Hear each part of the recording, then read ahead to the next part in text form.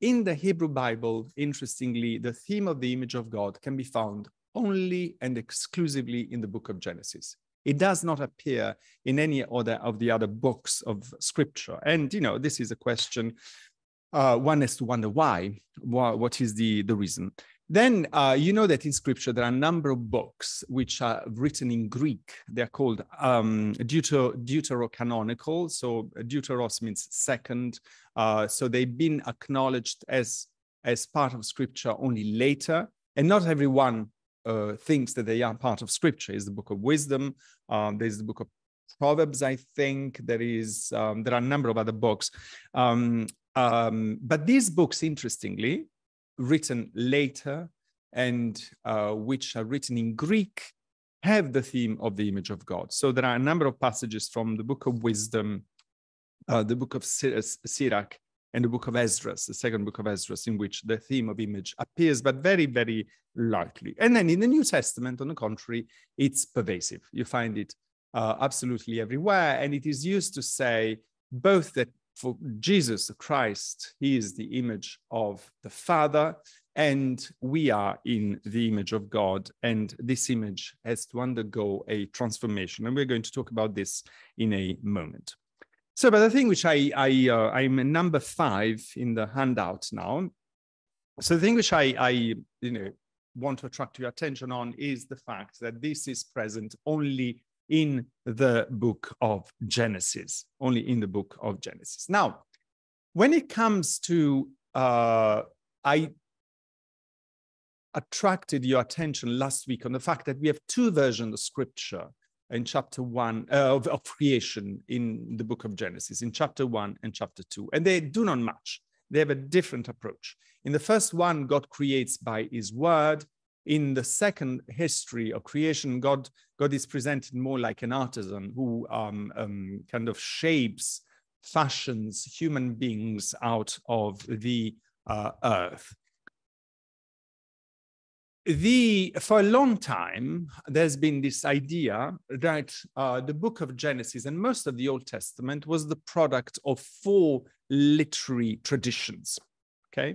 It is called the documentary theory. You find it in number 5. And these traditions, for instance, they notice that why sometimes God is called Yahweh, why other times it's called Elohim. So they thought, okay, each time it's called Yahweh, it is because it is one literary tradition. Each time it's called Elohim is because it is another a tradition. And so for a long time, there was this idea that there are 4 literary sources. You find them here by the letter GEDP. So the Yahwist or Jerusalem source, the Elohist source, the Deuteronomist source, and the priestly source. Now, this theory is not accepted universally anymore. A lot of exegetes are really questioning it. So I personally think it's a bit too neat as a theory to account for the complexity of the Old Testament. But it is certain that there are different traditions, different texts, different mentalities which have converged, which have been put together. And again, last time I attracted your attention on the fact that those who put together the Scripture, as we know it now, didn't feel the need to harmonize those. Didn't say, oh, here, what is said here contradicts what is being said in this other passage. So we should really kind of even these versions. Well, they didn't do it. They were comfortable with having different versions of the same event and sometimes contradicting each other. Same thing for the New Testament. We have 4 versions of what can be called the history of Jesus, the 4 Gospels, and especially, let's say, when it comes to the history of the resurrection narrative, they contradict each other. Okay, so the people who say that we just should read Scripture and that's all, we should take the letter of Scripture, that's the norm. Well, the letter of Scripture is contradictory in many passages, and Scripture has never been written to be read literally in that way. Scripture has always been written to be interpreted. And this is why you have contrasting versions, so that you have to make a decision, or you have to see, well, what is this version telling me about the event, and what is this other version telling me about the event? So in the instance here, we have the same phenomenon for the book of Genesis. And when it comes to the theme of the image of God, and this is a point I wanted to get to, it comes from what is called the priestly source. The number, so in number 554, the priestly source, which is characterized, which was, I mentioned several times to you the exile. So when Jerusalem was conquered by Babylon, most of the population was shipped to Babylon. The temple was destroyed. There was no king anymore. There was no Holy Land because they were in exile. So huge crisis. And during that crisis, you have a group of priests who could not sacrifice anymore, could not offer sacrifices to God anymore, because the only place in the Old Testament in which you could offer sacrifices was in the Temple of Jerusalem. So they had to find other ways of keeping alive the tradition. And there, the focus went from sacrifices to the book, okay, and became the source of the what has become Judaism, especially after the last destruction of the Temple of Jerusalem in 70 after Christ. So the focus is on the book, and they put together all these different traditions, and they wrote the book of, among other things, the book of Genesis. So the book of Genesis, we know it, and the Pentateuch, so the first 5 books of Scripture, were put together in the 5th or 6th century before Christ, during the exile.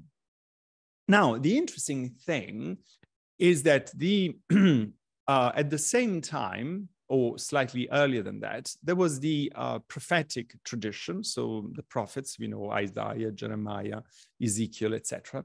But especially the prophet Isaiah is very interesting, and especially the second half of the book of the prophet Isaiah. So Isaiah, is one book for us, 55 chapters, etc. But in reality, there are 2 Isaiahs. It's very clear that from chapter 4 onwards, we have to, we could probably, like we'd say, first book of Kings, second book of Kings, we should say first book of Isaiah, second book of Isaiah, the Deutero-Isaiah.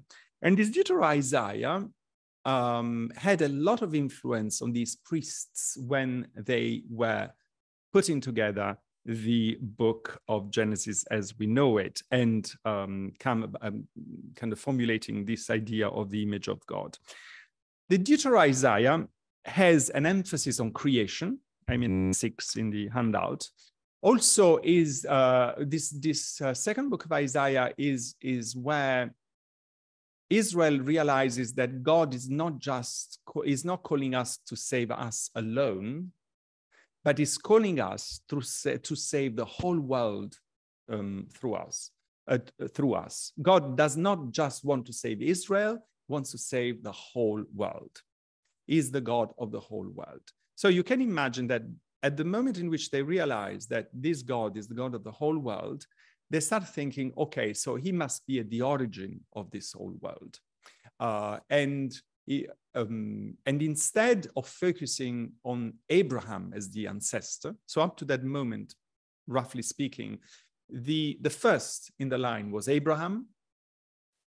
From that moment onwards, there is another one before or above, which is Adam, because Abraham was only the father of Israel, whereas Adam and Eve were the progenitors of the whole of humanity.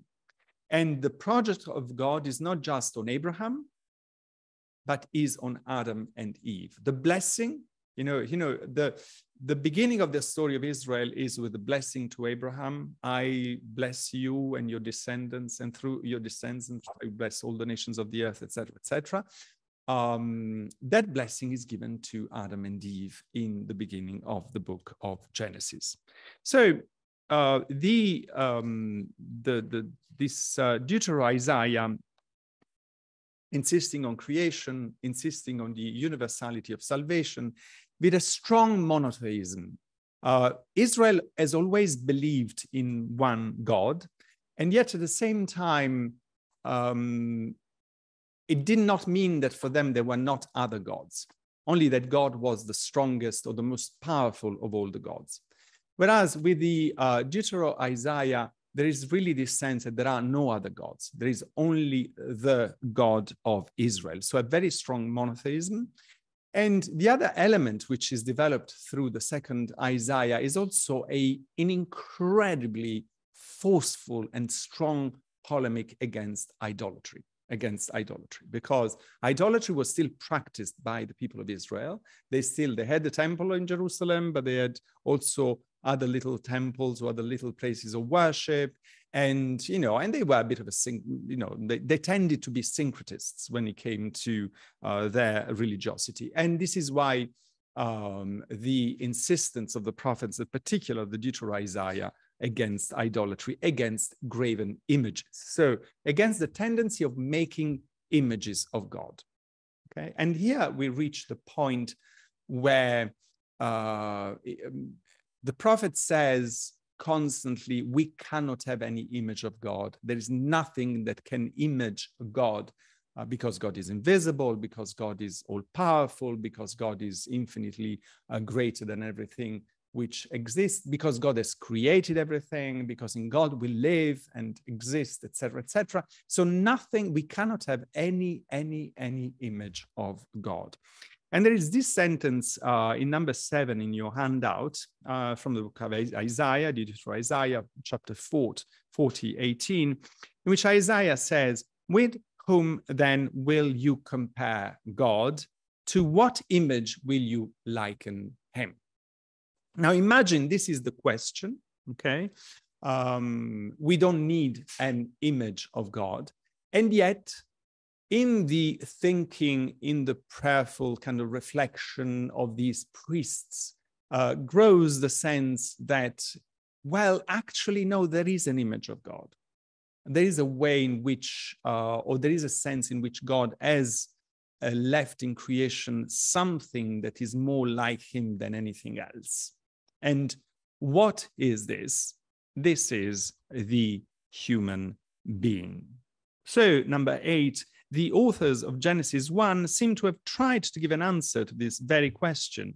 Human beings are described as having a special role in a very organized vision of the world and or the cosmos, which is the organized world. And here we have that sentence, which I quoted to you earlier. Let us make human beings in our image after our likeness, and let them have dominion. Let them have dominion. Now, we talked about this dominion last time, and I'm going to go back to this in a moment. But it seems that in what does this image consist? Of what does this image consist? It is this power over creation, the fact that everything is entrusted to them. And this seems to be confirmed by Psalm 8, one of very beautiful psalms of the book of Psalms. You know it very well, number 8:1 in your handout, page 4. Lord our God, how majestic, how glorious is your name in all the earth. You have set your glory in the heavens. Through the praise of children and infants, you have established a stronghold against your enemies, to silence the foe and the avenger. When I consider your heavens, the work of your fingers, the moon and the stars which you have set in place, you see, that's the same mentality which is behind the creation in the first book of Genesis, God that established the stars, the heavens, etc., etc. So when I see all this, what is mankind that you are mindful of them, human beings that you care for them? You have made them a little lower than the angels and crowned them with glory and honor. You have made them rulers over the works of your hands. You put everything under their feet, all flocks and herds, So you see, again, the lists of animals, and we find in the book of Genesis, and the animals of the wild, birds of the sky, the fish of the sea, all that swim the paths of the seas. O Lord our God, how majestic is your name in all the earth. This psalm is incredibly important because it is this psalm that really explains what dominion means. So we have here the first of I could list more, but the first of three clusters of interpretations of what the image of God. The first one, what the image of God is. And the first one is the functional. It's called the functional interpretation of the image of God. Number 9 in your handout. The image of God consists in human dominion over the animals. It is attached to humanity and humanity only. The animals don't have it, don't have the image of God.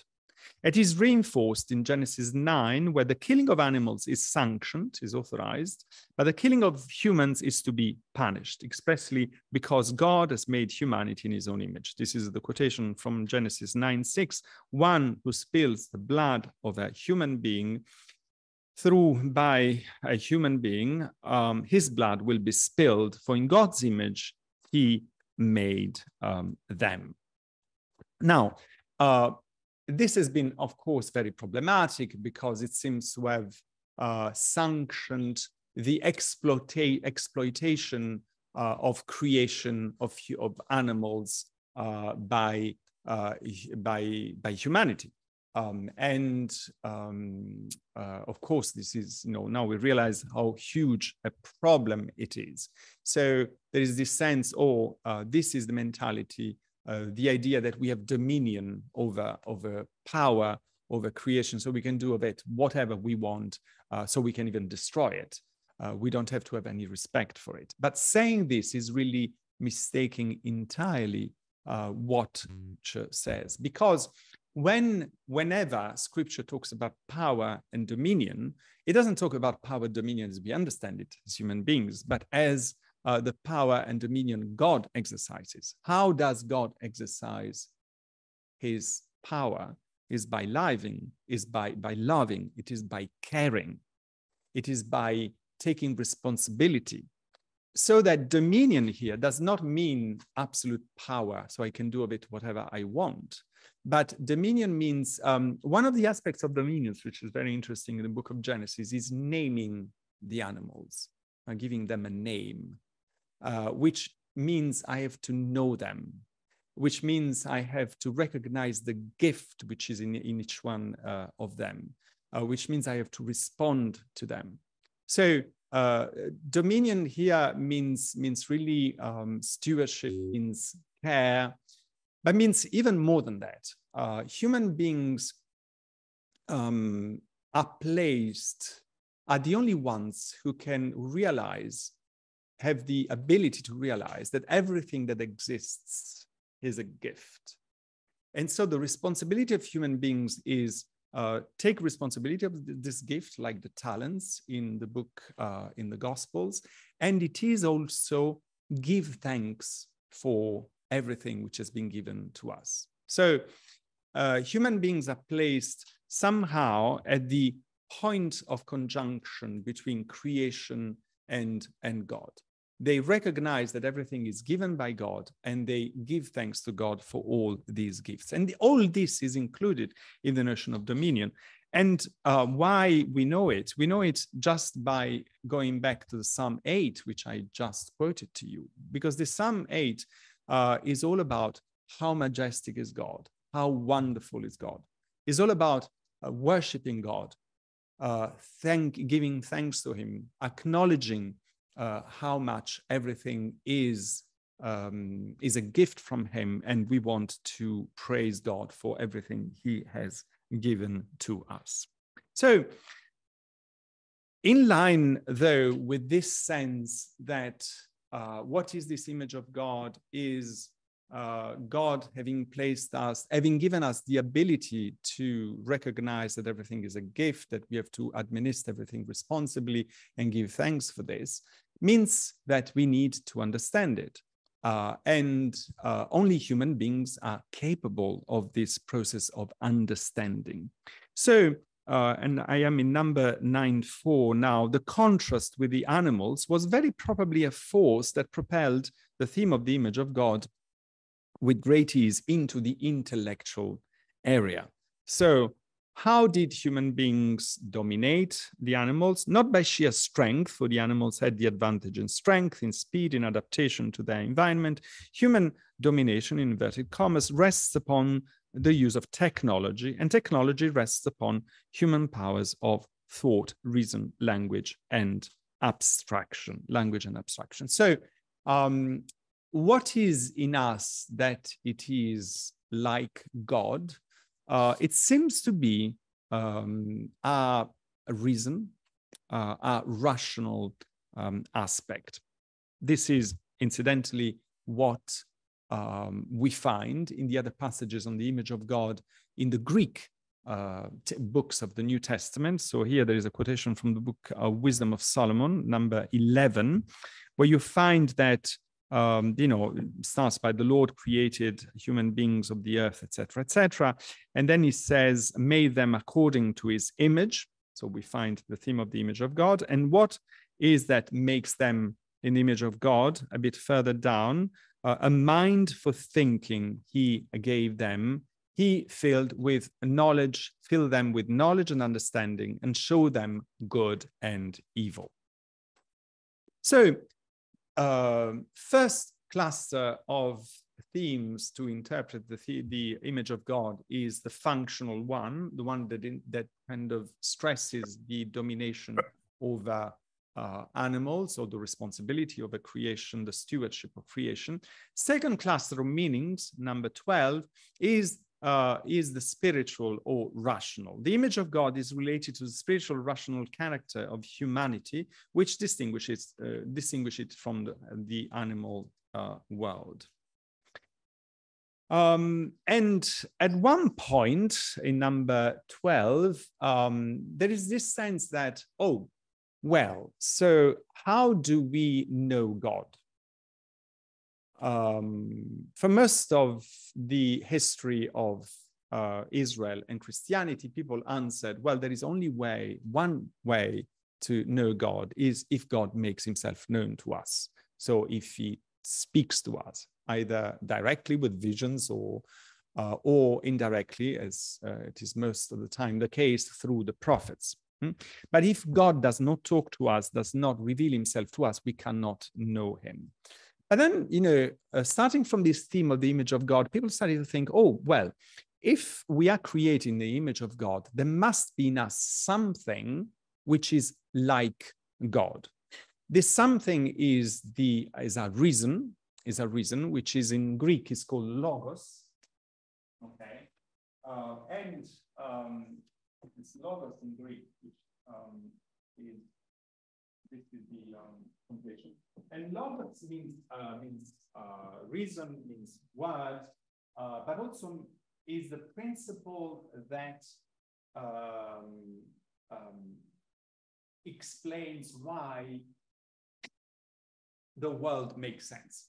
So in other ways, is the phenomenon we find together in the relationship between physics and mathematics, is that we discover things about the physical world first through mathematics, and then we find that by, when we are able to do the experiments we need to do, we find that they correspond to the physical world. So it means that there is in us something which is able to understand how the universe works, which means that there is the same mind. You see, the same mind that created the whole of the universe is the mind that created us.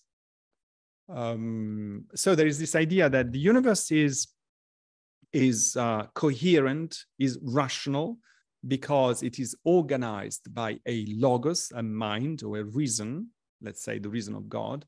And we have in us a kind of an image, or a little bit of that logos, and this is what the image of God is. But this also means that then if we want to know God, we just have to go inside ourselves. So instead of going outside ourselves in Scripture, we go inside ourselves. We look at what it is to be rational human beings, and this is the way we know God. So this created almost a two-way system to know God. There is the knowledge of God through Scripture, and there is knowledge of God through looking inside ourselves, which gave rise to all sorts of mystical traditions, etc.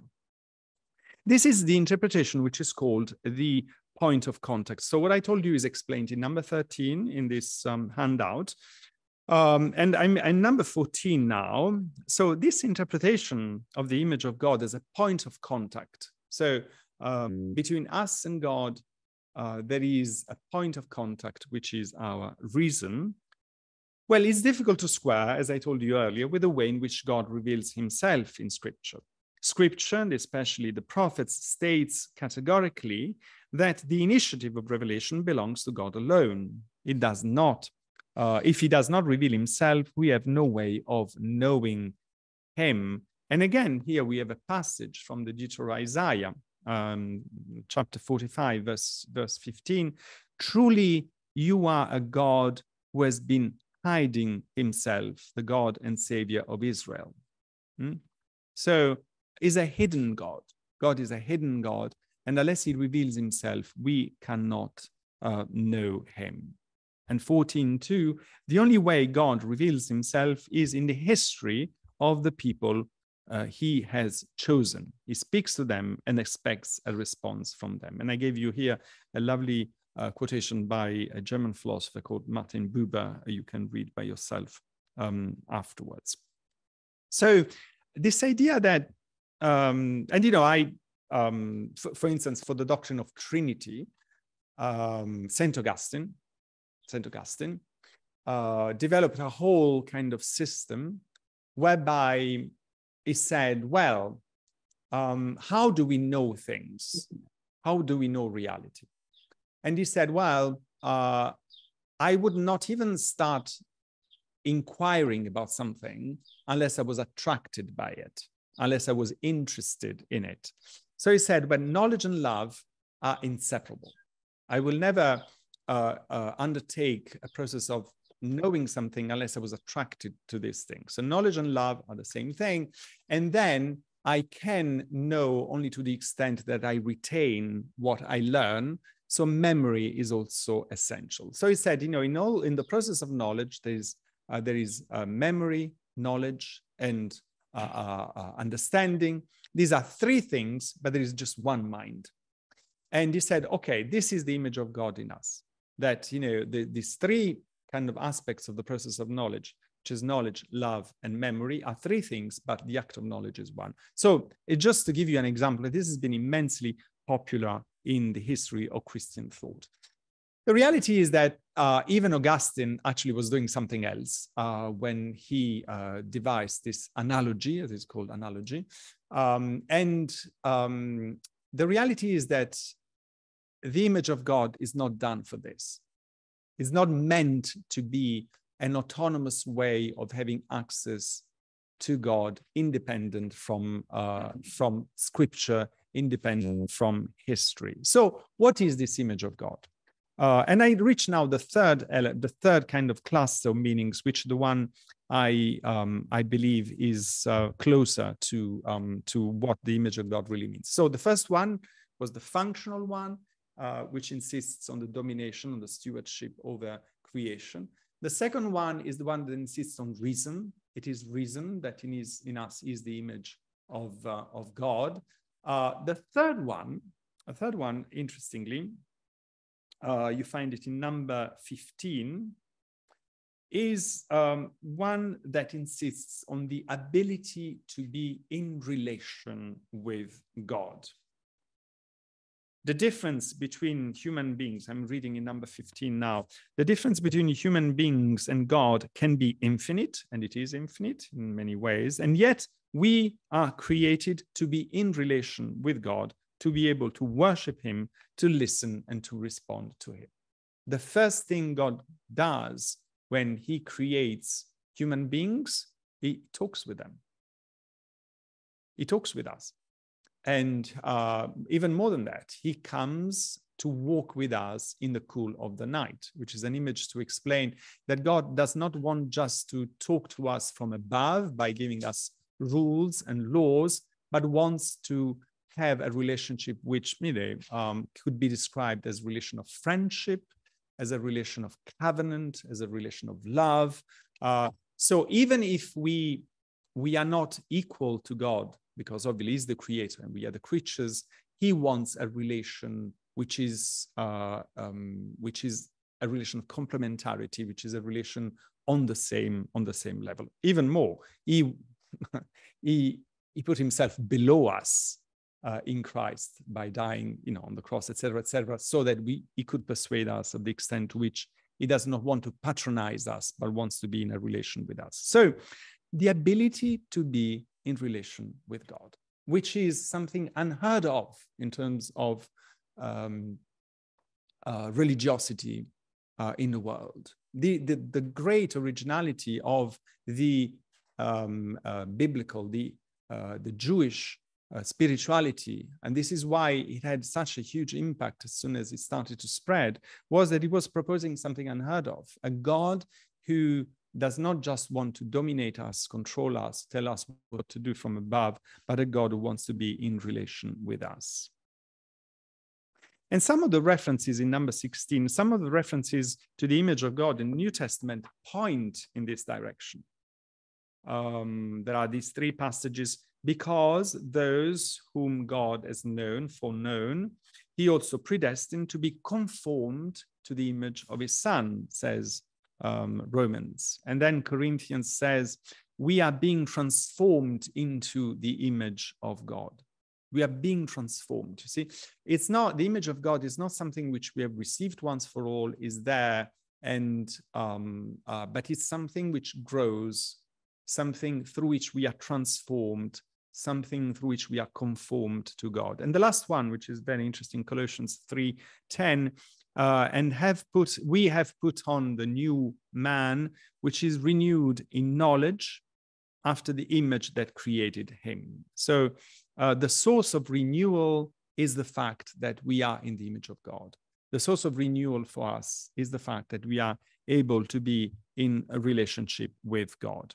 So number 17, the image of God in these verses appears as something through which we are conformed, transformed, and renewed. So at the beginning, one can almost say it is a potential, and it grows as we know and love God more and more. That is, as we grow in relationship with God. As we grow in relationship with God. So if you go to number 19, there is a passage I wanted to quote to you last Sunday, but I couldn't. I didn't have enough time. So I put these passages here again because they apply just as well to the whole of creation as to the creation in the image of God. So 19, there is a sense in which the image of God is more like a yearning. Is more like a yearning. God has created us with a yearning, a desire, something which sets us in motion and prevents us from finding satisfaction in anything other than God himself. To be created in the image of God is almost like a curse. I mean, in exaggerating things and being slightly, is that, there is no way you are going to find anything. So this creation is all for you. I want you to enjoy it, to fructify, to multiply, etc., etc. This is all very good, but there's nothing here that will satisfy you entirely because you are created in my image.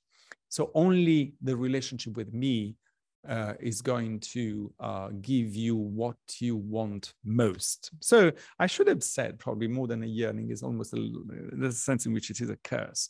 We can't find rest until we rest in God.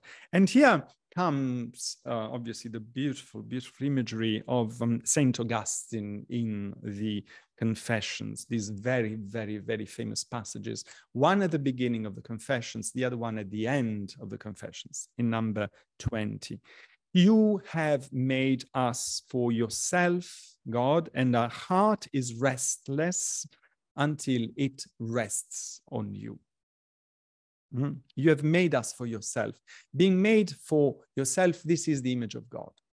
We have been made for God, and we cannot find our peace other than in God. And the restlessness is not anxiety. It's not that we are sad, we are depressed, or it's not this. Restlessness is what keeps us in motion. I mean, if we were not restless, we would, sit in bed or stay in bed the whole day. Something gets us out of bed because we want, not only we have to do things, we have to earn money, otherwise we can't eat, but also we want to do things. So it's a blessed restlessness, is the one that, pushes us to go. And then there is this other passage at the end of the book of the Confessions, which uses this image, my weight is my love. So it says, things which are not in their intended place are restless. Okay, in this world, this is our world. We have stewardship over it. We have to govern it responsibly. We have to do our best. We have to fructify our talents, etc., etc. But this is not our final place. It's a place which will grow with us into something else for which we are destined. So if we are restless, it's just because we start from here, but we are destined to go somewhere else. We start with this, but all this is going to be transformed, is going to become a new creation. So once they are in their ordered place, they are at rest. And then he says, my weight is my love, wherever I'm carried, my love is carrying me. So Augustine is using here a bit the idea of gravity. Our weight is that which brings us down because of the force of gravity. And when it comes to the spiritually, the weight is that which brings us where we are supposed to be. So we are, in a sense, subjected to two different forces of gravity. There is the physical gravity that brings us down, but there is the spiritual gravity which attracts us towards God. And just as there is a weight that brings us down, so there is another kind of weight that brings us towards God, and this weight is love. Wherever I am carried, my love is carrying me. I find this passage really, really very beautiful. So 21, last page, number 9, we can interpret being made in the image of God as being made for God. And restlessness here, as I told you earlier, does not mean anxiety, but search for the place where we belong, And that which brings us to our intended place, the place for which we are created, is our weight, which is not just that which brings us down by gravity, but that which pulls us towards the place where we are supposed to be. And this is a vision of created reality as moved by a universal desire, which in human beings takes the form of love and knowledge.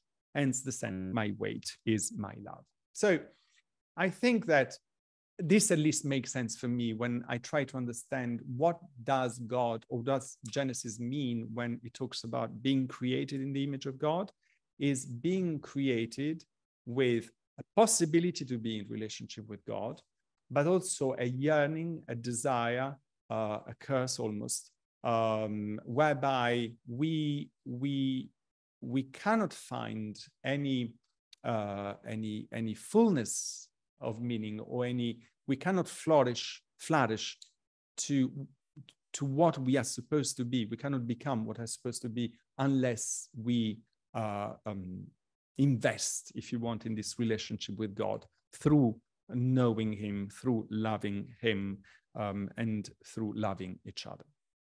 That's a bit the overall meaning of the image of God in Scripture.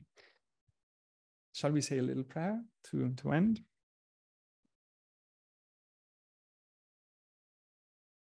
And we can take the words of Psalm 8.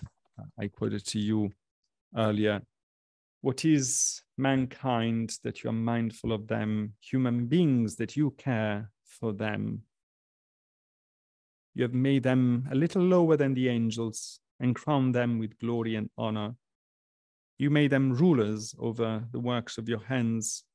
You put everything under their feet. O Lord our God, how majestic is your name in all the earth. Amen.